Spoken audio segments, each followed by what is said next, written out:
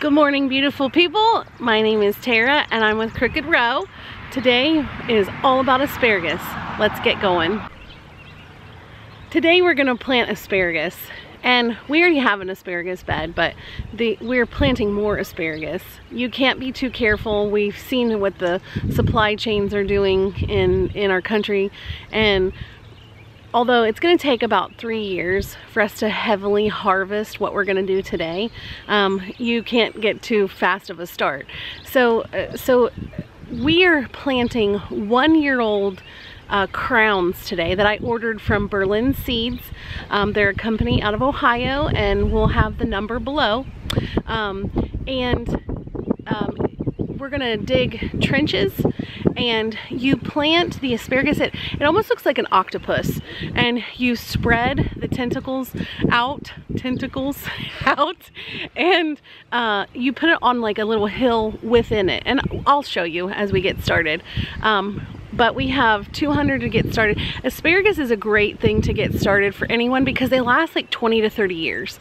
You really can't boast that with any other vegetable, except maybe some fruit trees, which is not a vegetable. And so we'll get into, after we dig our trenches, we'll get into actually how you plant the asparagus crown. But asparagus is like, it's definitely the vegetable that's worth it. It's loaded with copper and iron and manganese, and it's a prebiotic. If any one of you knows about probiotics, you want to have a good prebiotic in your gut first before you do your probiotics. It actually helps your probiotics seed your gut better. It has lots of fiber and folic acid. What else, guys? It has riboflavin, niacin, and photosynthetic acid, as well as other B vitamins. Pantothenic acid, that's right. And A vitamins, C vitamins, and E vitamins. We know our stuff on asparagus. So we're gonna get started doing our trenches, and once we get down to where you actually plant the crown, then we'll zoom in and let you see on how you actually plant your crowns. If you're doing it by seed, that will be a completely other video. By seed is a little bit different because you start it in a seed bed first. But that's not what we're doing today, so let's get started on our beds. Here we go.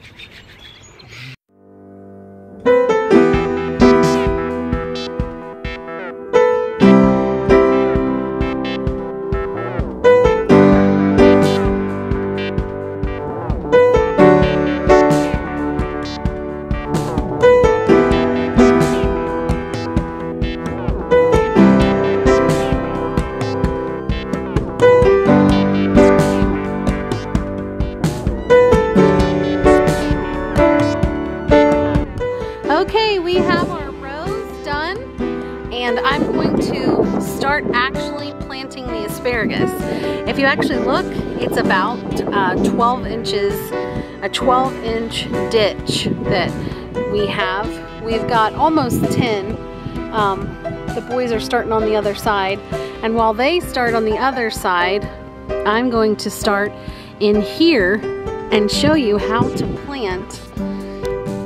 I'm going to show you how to plant within this hole.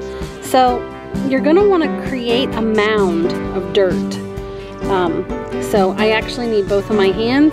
I'm going to create a small mound, and I'll show you why we're going to create that mound.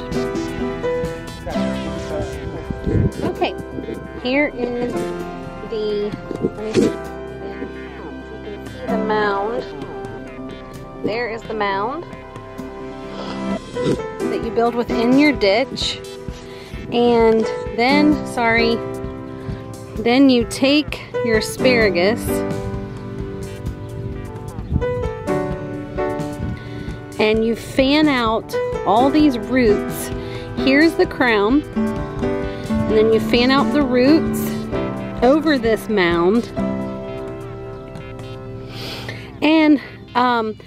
and within this mound, you want to put your fertilizer. I'm using Biotone Starter fertilizer from Espoma, and again, I say this in almost every video, I especially use Biotone Starter in perennials because it just helps with a really good root development. But so you spread this out and then you fill in the dirt, and I mean, at some point we're going to end up mulching this, and so I'm going to actually finish the rest of my row and then I'll come back and let you see it.